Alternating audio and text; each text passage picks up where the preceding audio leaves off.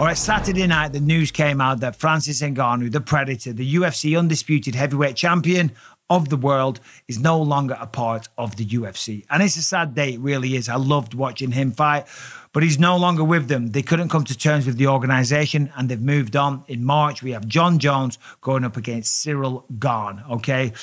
Now, Francis, the UFC, they couldn't agree on a deal. Francis has decided to walk away, to go to the open market and test the waters and see what he can generate outside the UFC. Now, today, Francis Ngannou went on the Ariel Helwani show and he spoke about the contract offer, went into detail with it, and it was a very, very good offer. Now, listen, Dana said Saturday night that the contract would have made him the highest earning heavyweight of all time. And by the sounds of it, that is absolutely correct, because Francis, speaking to Ariel, said that the contract, was $8 million per fight. Now, $8 million, that's a lot of money. That's a lot of dough. If your name's Floyd Money Mayweather, Conor McGregor, Cristiano Ronaldo, or Tyson Fury, other than something like that, you can't deny $8 million is a ton of money. Okay, it's a lot of money. It's a very generous offer. Okay, now I know a lot of people are going to say, because I talked about it on my podcast the other day, they're all like, Michael, you're missing the big point. It's not about money for Francis. It's about the freedom, because he wants to be his own man. And I get that and I respect that. And of course, he doesn't want to be controlled.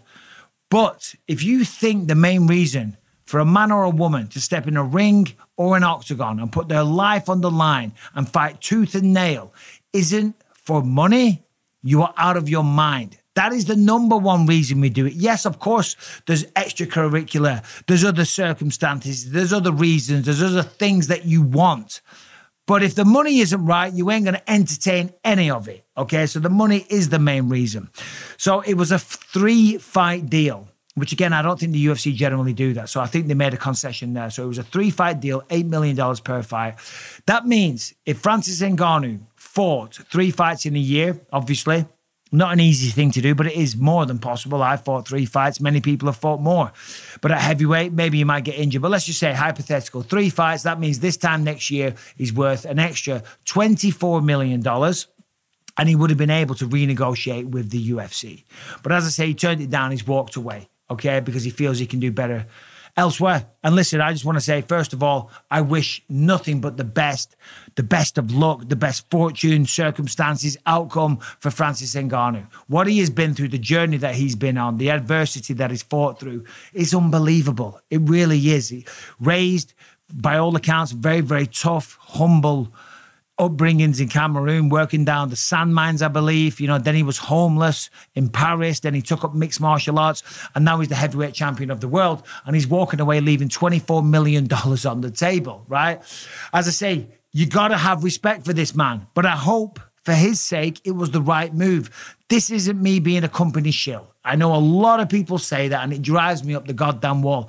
Am I grateful for my position in the UFC? Of course I am. I love my job. I love being a commentator. And I'm also extremely grateful for all the opportunities that I had all over the year. I traveled the world as a fighter. I made very, very good money. I turned the fortune of my family around. And yes, it was through my hard work, but also the opportunities that were given to me by Dana White and the UFC. So, you know, I don't forget those things. Call me a company man, call me a shill, call me whatever you want. But also, I want the fighters to get the best deals possible. There's nothing wrong with that. Now, when we look at Francis Ngannou, you got to think the big thing that he wants to do, because he wants to box, is to go and fight Tyson Fury. Now, let's get into some of the deal points here. He said that the UFC would not allow him to box at the same time. And that was one of the reasons why he wanted, well, it's why he turned the contract down, for partly, one of many reasons. Think about it like this. The UFC offers someone a massive contract, $8 million per fight, $24 million over 3 fights.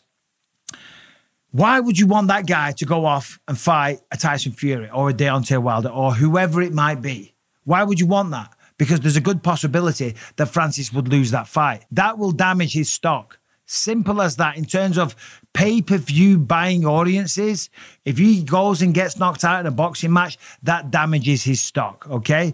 And then on top of that, it kind of adds fuel to the fire that boxers are better fighters than MMA fighters and all the rest of it, but that's not the important point either. What if Francis was to get injured?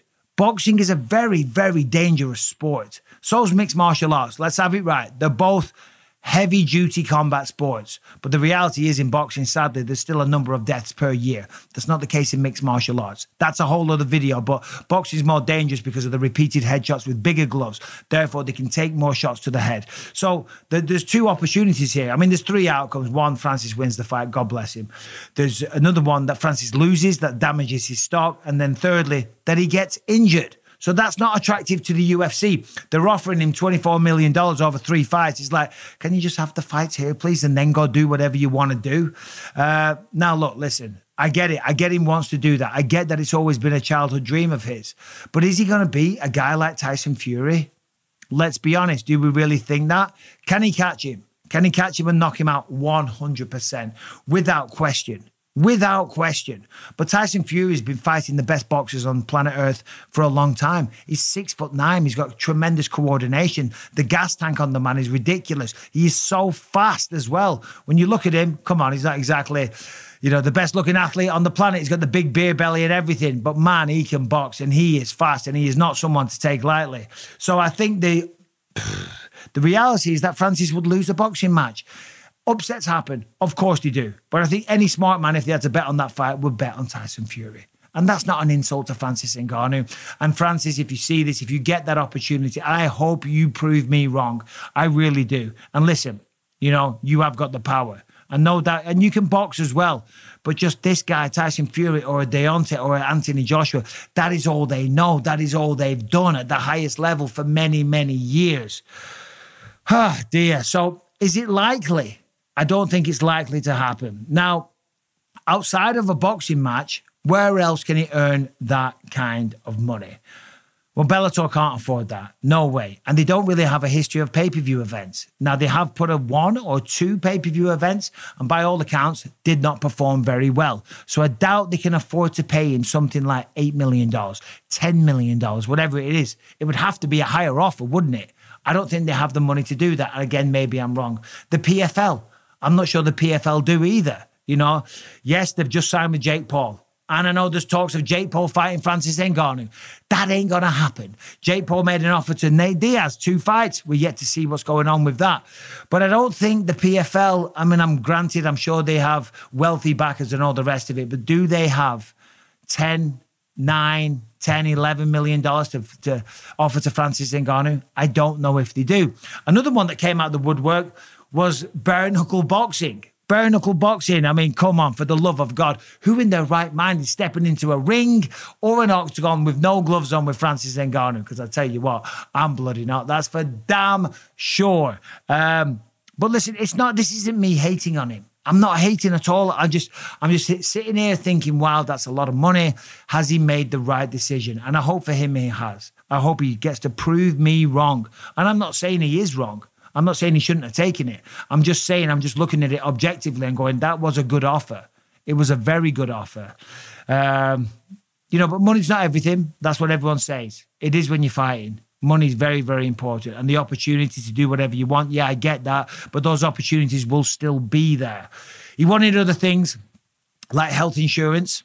Okay, and that's very noble of him to say that. But US federal law states that employees, not contractors, need to do 30 hours per week for a company to get health insurance. Okay, now, by the way, the UFC do have health insurance for the fighters. I know this because I was one, okay? If you are injured in a training camp, you are covered. If you are injured in the fight, you are covered. I've had many knee surgeries, eye surgeries, elbow surgery, all covered under the UFC's insurance plan. So I think he's talking about health insurance year round. And listen, that's a noble cause for him to say. But will he regret it? I don't know if he will. I don't know if he won't. I don't know if he should have turned it down, but it's just flabbergasting to me. Listen, McGregor earns tons, Floyd Mayweather does. There's a lot of big pay-per-view draws out there. And Francis Ngannou is definitely a draw, let's be honest. But the offer that he got was $8 million. That's pretty good. $24 million he could have renegotiated maybe a year from now. I don't know. Listen, whatever it is, I'm going on now. I'm waffling. I'm going around in circles. What do you think? What do you think? Do you think he did the right thing? Do you think he did the wrong thing?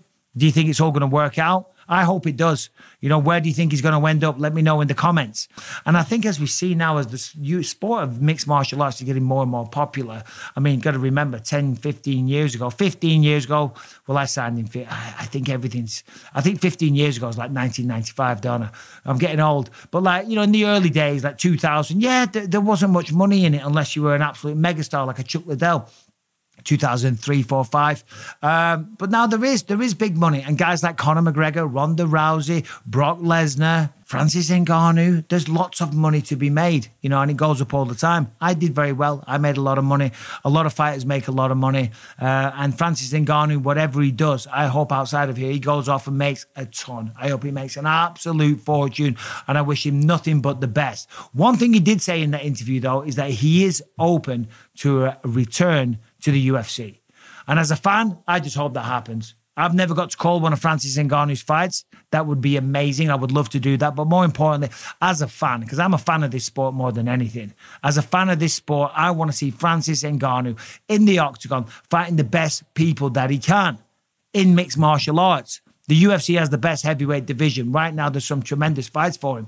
There's Ciryl Gane again. There's Jon Jones. There's Tom Aspinall. There's Sergey Pavlovich. And the list goes on. Anyway, I am going round in circles, and I apologize. Subscribe and ring the bell. Let me know in the comments. Go easy. Don't be calling me a shill, because you're wrong. Anyway, all the best.